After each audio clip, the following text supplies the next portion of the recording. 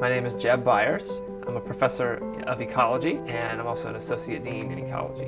So I've been at UGA now for 9 years. Probably the most gratifying thing is when you can see these sort of epiphanies that students have when they start connecting the dots, that they understand how the world works.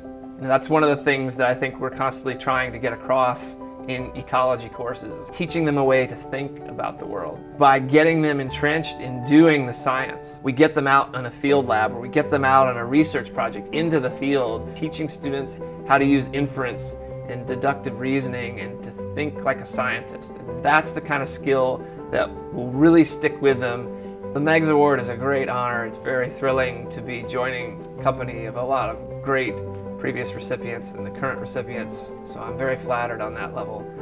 Teaching is something that I put a lot of time and effort into, so it's very gratifying to see that acknowledged.